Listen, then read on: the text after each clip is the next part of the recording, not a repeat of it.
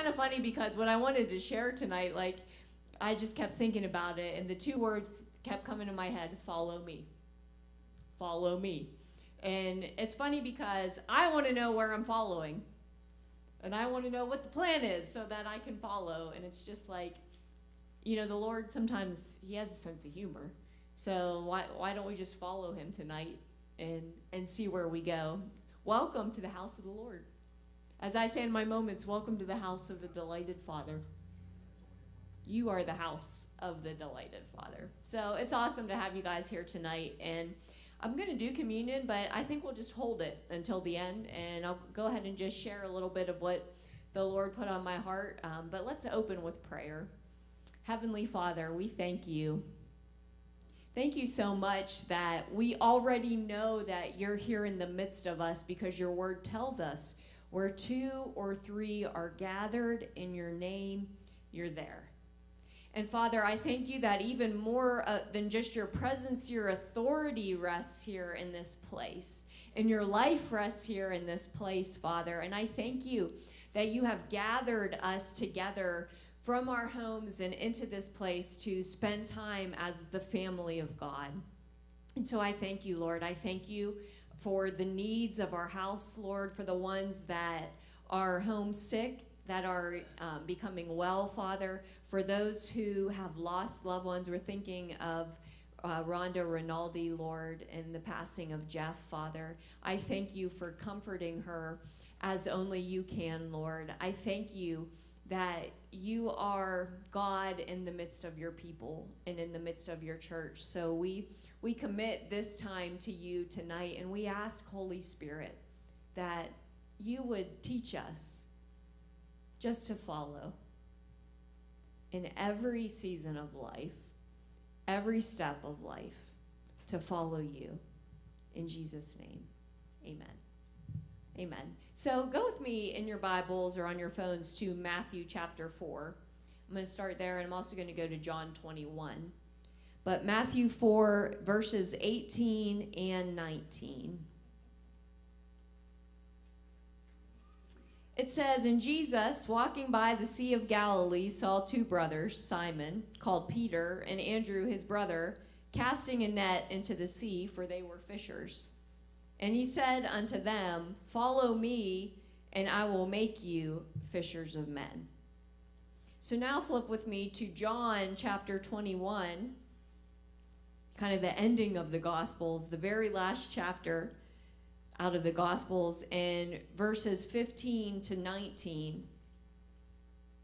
"So when they had dined, Jesus said to Simon Peter," now just a second before I finish reading this background, which you guys probably already know, is Peter has denied Jesus. He's gone back to fishing, and now Jesus is meeting him again where he met him to begin with, on the shores of the Sea of Galilee.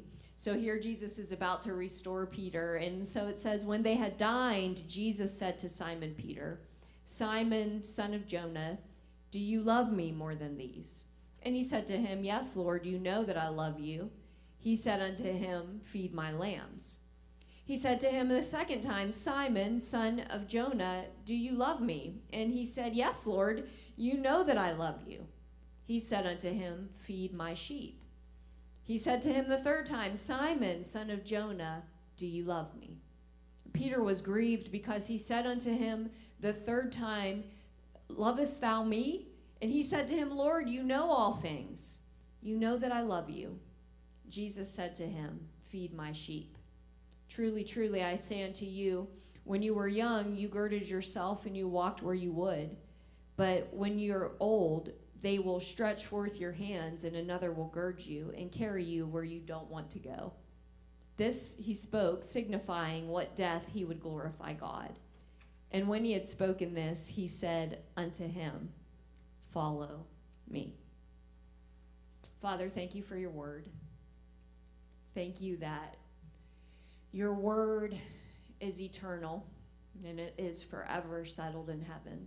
So may, God, it settle in our hearts tonight as we step aside to hear from you and what you would speak to us. In Jesus' name, amen. So I think it's really interesting that the same words that started Peter off were also the same words that Jesus would leave with him whenever he was going. He started, "Follow me," and then when Jesus was leaving, he said, "Follow me." And isn't it true for you and I today?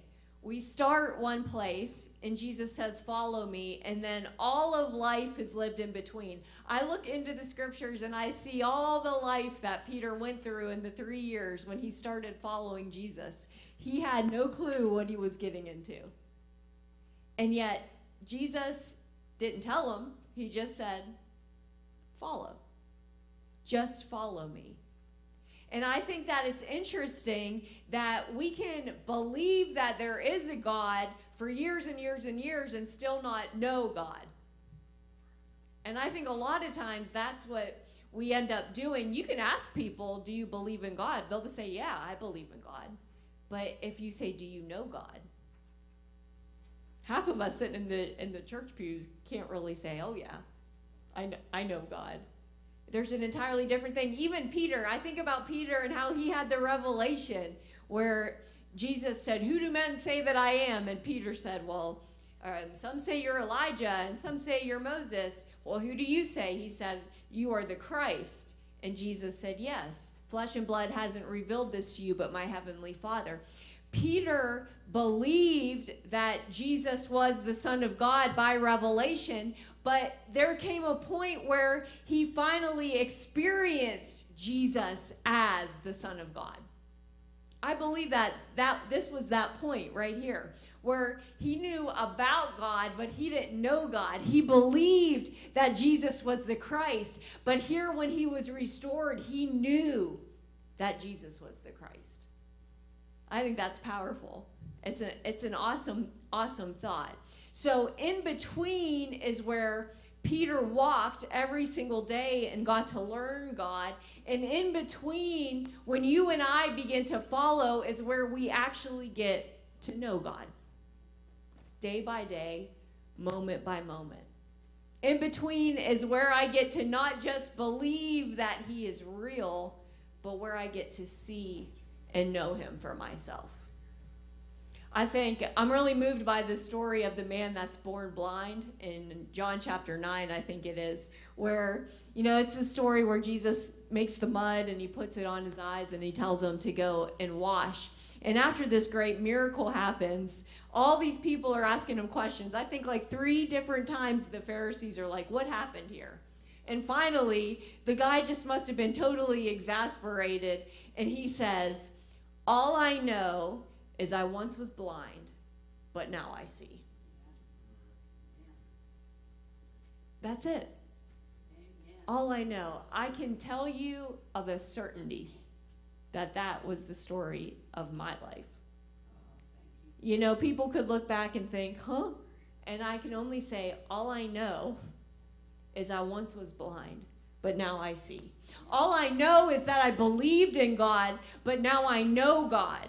All I know is God said, "Follow," and I started off following, and he never said, "Stop following," and he's walked with me every course, through every situation, and just like he started me off following, he continues to say, "Follow me." It's true for all of our lives. I don't know about you, but I can get overwhelmed by looking at the world around me. I feel like things are changing all the time. People that shouldn't be dying are dying. It just seems like there's so much uncertainty. And whenever I start looking around, I begin to falter. And I begin to lose track of the following. And it's like I can even get caught up in, how is this supposed to look or that's supposed to look? How's church supposed to look here or not supposed to look there? And I get so overwhelmed by everything going on around me that I miss the simple 2 words that Jesus said from the beginning, that he says in the middle, and he'll say until he comes back. Amen. Follow me. Me. Follow me. And so I love how the life of following Christ. And just so you guys know, we were talking about this earlier. I'm not good at asking pertinent questions that get you to respond to me. I'm not a good teacher. So if anybody has something they want to interject, since this is a small group setting, please just wave. Otherwise, I could just rant on. But I want to just look for just a few minutes on God's keeping power, how he starts us off following and he continues us following. That I get to see him and I get to know him. So the first thing that I was kind of thinking about in this process of following is to actually know that I am chosen. It was not my idea to follow him. He picked me. All of the disciples, they didn't go looking for him. He went looking for them. There's a scripture that says, I believe it's Ephesians chapter 1, verse 4, for he has chosen us in him before the foundation of the world, that we should be holy and without blame before him in love. If that doesn't give you and I confidence today, is God for me? Is he not for me? Does he like me? Does he not like me? He chose us. Amen. In him. Before the foundation of the world. It was not my idea to love him.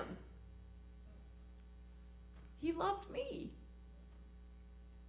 If he chose me, would he also not continue to walk with me every day? It's the testimony of your life, Aunt Dolly, where you know through every circumstance, you have been high and you have been low. Everyone, he has walked beside you because you're chosen in him from the foundation of the world. He said in John chapter 15, you have not chosen me, but I have chosen you.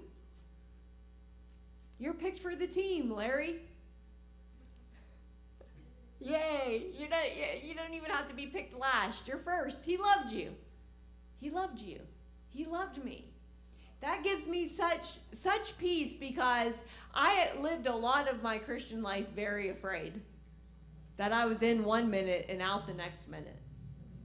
I didn't really have very much security to know that I was my beloved's and he was mine. But these scriptures tell me, he said, follow me because I have chosen you from the beginning. There's another scripture that says he has appointed us to salvation. Woo! That gets me pumped up. I am not appointed to death, hell, and the grave for eternity. I am appointed a son of God. I am appointed to live a life that overcomes. Amen. Amen. Every single one. We are those people. I'm telling you what, let's leave this place pumped tonight because I am chosen. Jesus Christ, the Son of God, said, follow me, Maranda, because I have chosen you. Amen. Amen. Amen. And then he did this amazing thing. He covenanted with us. That's a powerful word. I think that a lot of us have lived as contract Christians rather than covenant Christians. We have lived working for God, working to try to prove. We've lived duty, and all along, he has made the way for us just to come into this place of love and relationship. I love this story in Genesis 15 of Abraham, where it says, after these things, God came to Abraham, and he said, don't be afraid. I am your shield and your exceeding great reward. And Abraham said, well, what are you going to give me because I'm childless? And Eliezer, he's a servant in my house. He'll be my heir. And God made a covenant with Abraham in that place. And he said, you're going to have a seed, and they're going to go into their own land. And Abraham said, how do I know that this is going to happen? So God made a covenant. And what God told him to do, I think this is pretty interesting. He took a whole bunch of different animals, and he divided the animals in half. And then he laid the animals out in half.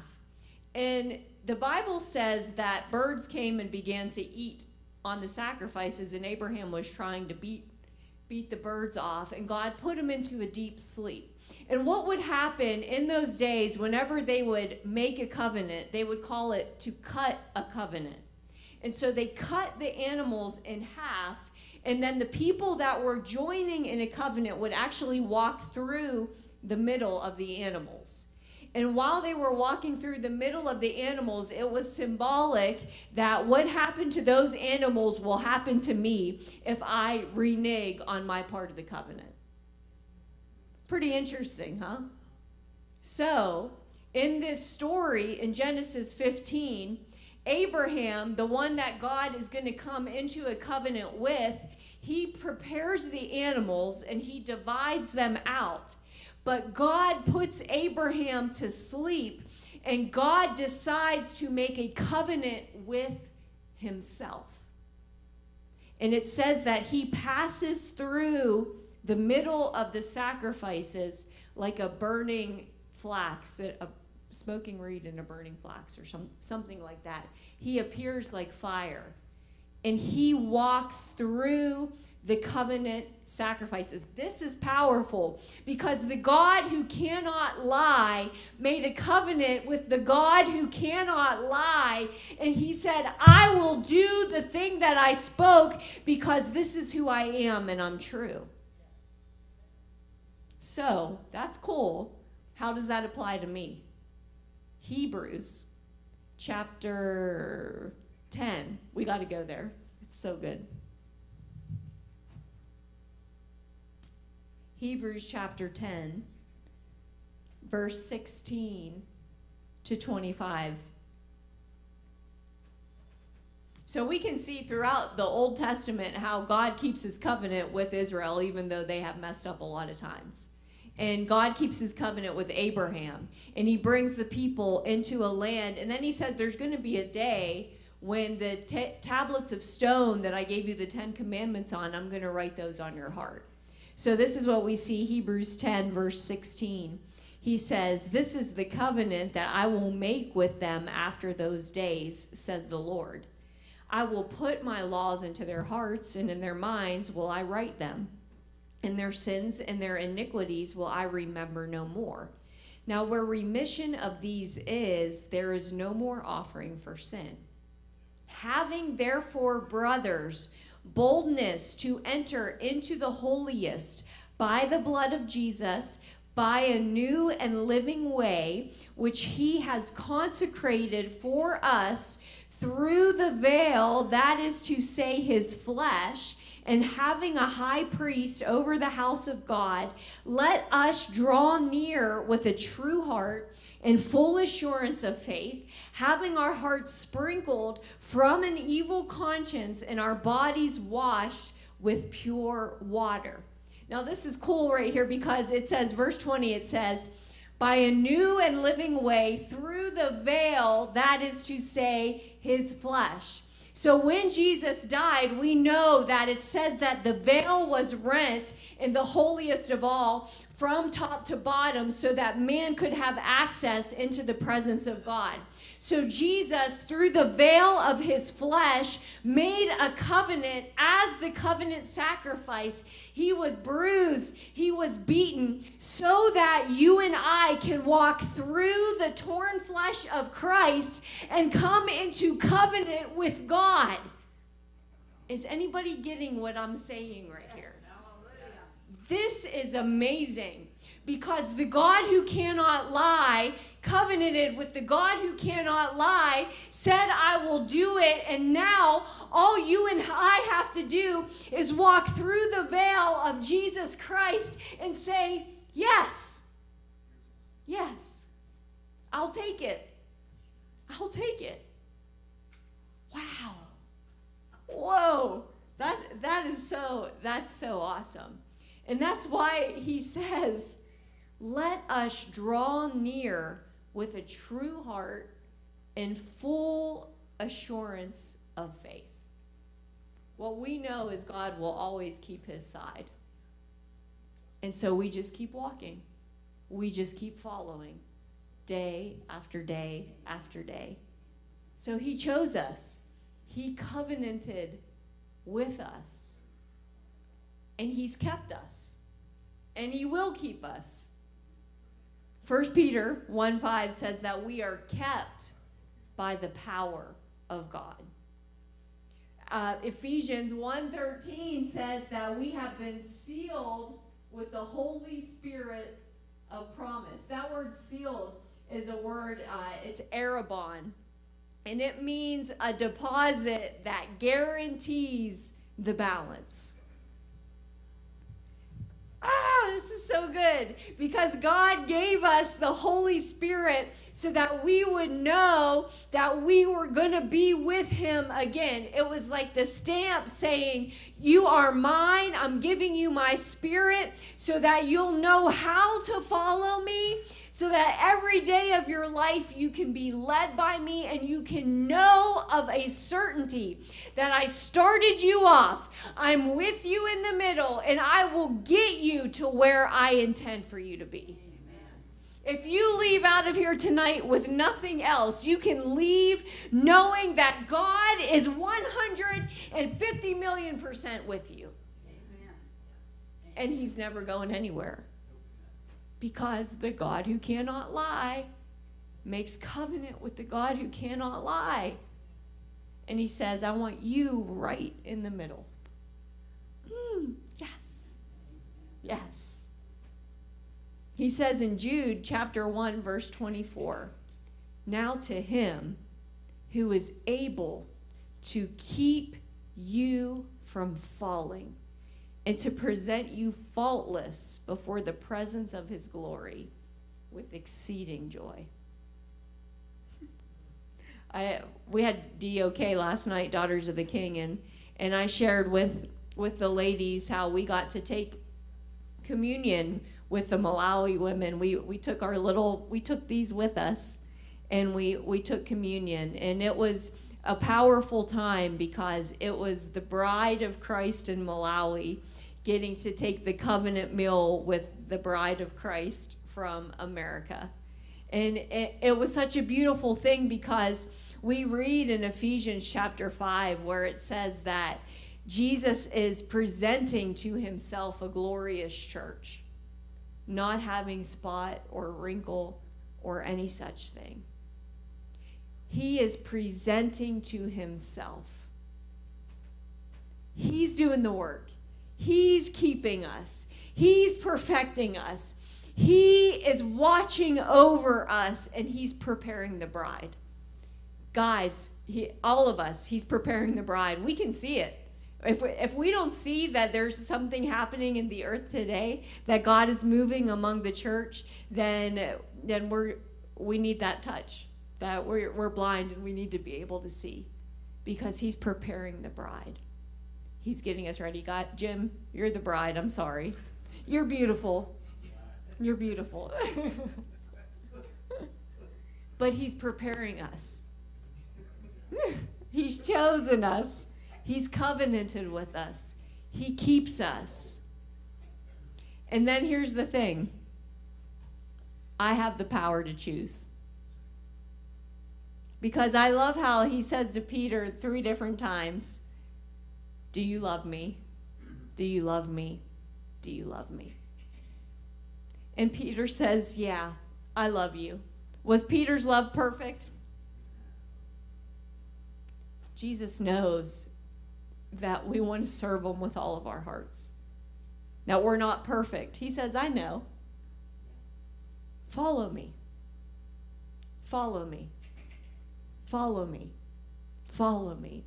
And one thing that got my attention as well was when Jesus first called Peter, he said, follow me and I'll make you fishers of men. He met him while he was fishing. This last time, whenever he begins to tell him what he'll do in the future, he says, feed my lambs, feed my sheep. So the fisherman becomes a shepherd. But the command is still the same.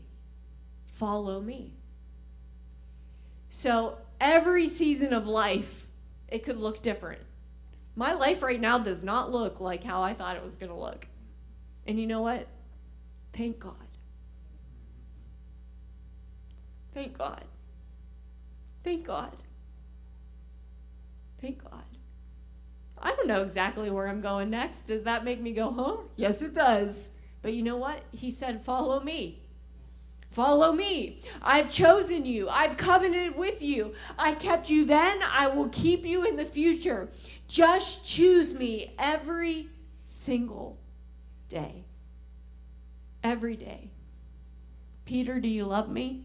Yeah. Follow me. Follow me. Anybody have something they want to add? Comment?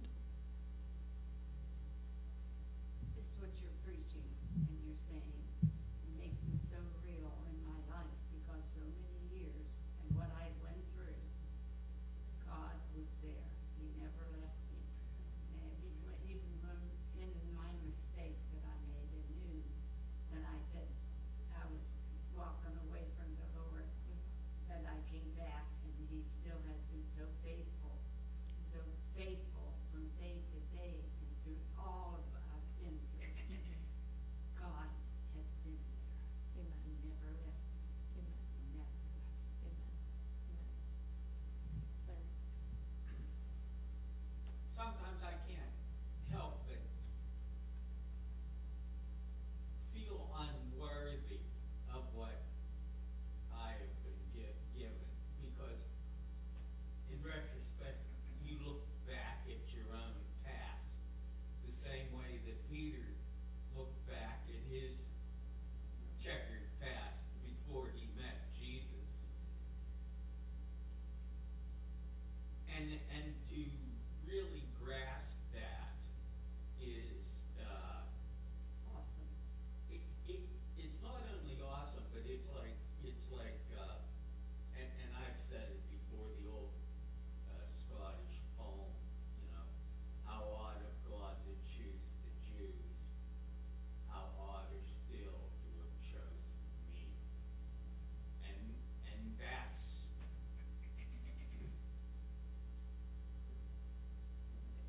the great mystery of it. Why we were the one that was chosen. That he included us. Yes. He's included us.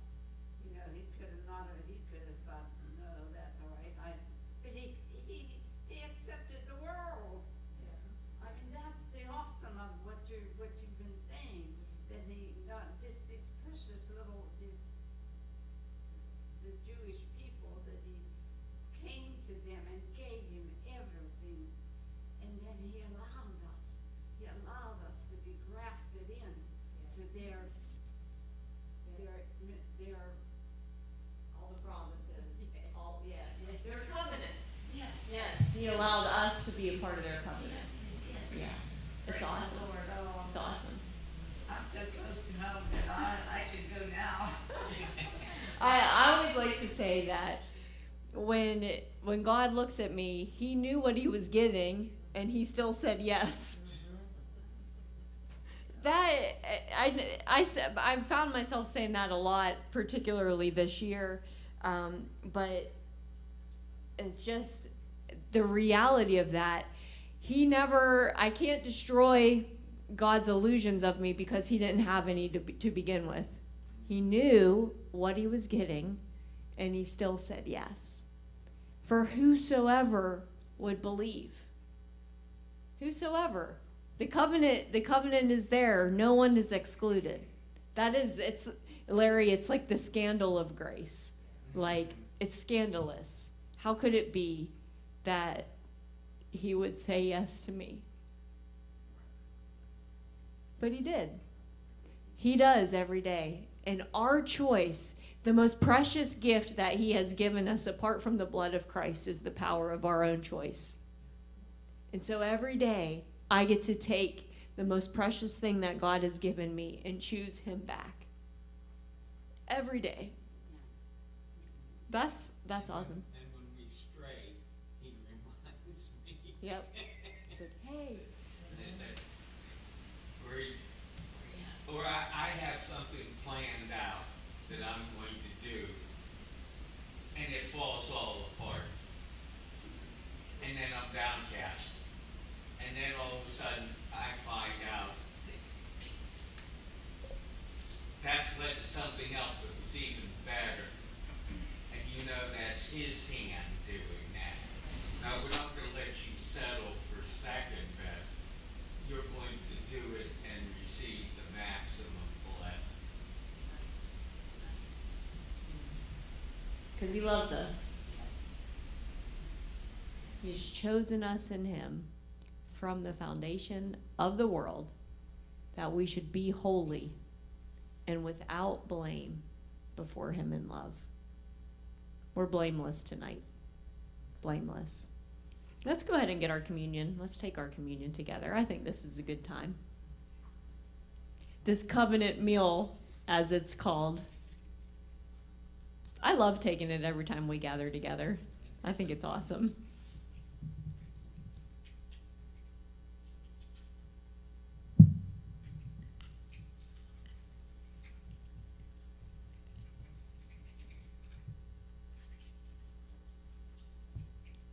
I think I know the scripture, but I'm going to flip to it anyway. Oh, cool.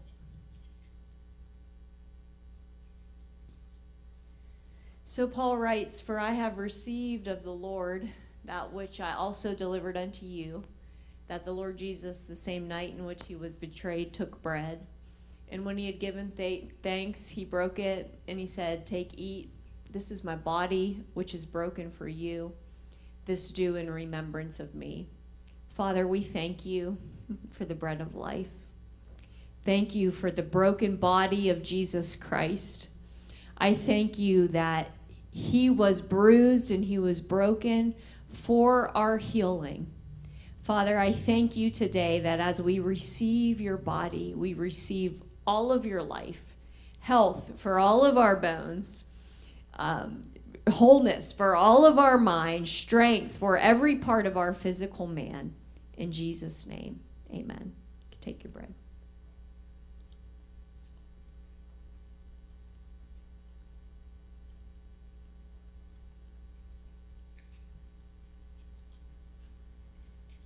After the same manner also he took the cup, and when he had supped, saying, "This cup is the New Testament in my blood. This do you as often as you drink it in remembrance of me." Father, thank you. Thank you for the covenant. I thank you that your covenant, it speaks a better word, that your blood speaks a better word, that it is always availing before your throne. I thank you that when you look upon each one of us, that you see the blood of Christ, you see the covenant, and you continue to say yes to our lives, Lord. So as we receive this cup in the blood of Christ, we say yes to the life of Jesus in return, and we receive redemption and salvation through his blood spilled on our behalf. In Jesus' name, amen.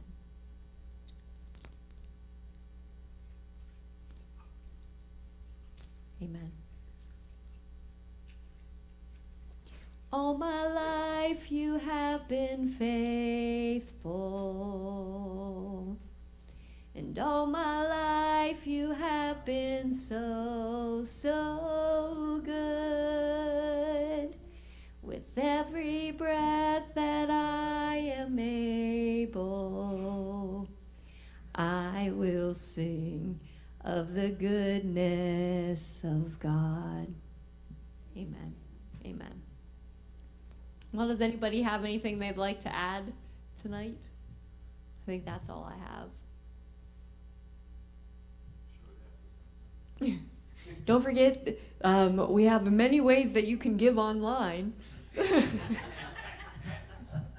Look on all of our various platforms. You'll find it in the chat. You can give in the back or the Abundant Giving app. And also, just in reference to announcements that I do know, Gather Around the Table is on the Tuesday before Thanksgiving, which is, does anybody know that date? 2 weeks. Okay. 23rd. 23rd. So, yeah, Gather Around the Table. There is a sign-up sheet in the back, and I believe you can sign up online. This Sunday night is also at the table with PD. So you can gather at our house if you'd like. Anybody's welcome. Me and Mom and Tim, we're going to be out of town this weekend. We're going down to North Carolina for Operation Save is having a banquet, a fundraising banquet, and so we're traveling down there, but we'll be back next week. So love you guys. Thank you so much for coming. Yeah. Let's pray real quick. Father, thank you. I thank you for the gathering of the family. And I thank you for this time in your word. I ask that you would go with us. You'd keep us in safety and in peace until we get to see one another again, Lord. Thank you. In Jesus' name, amen.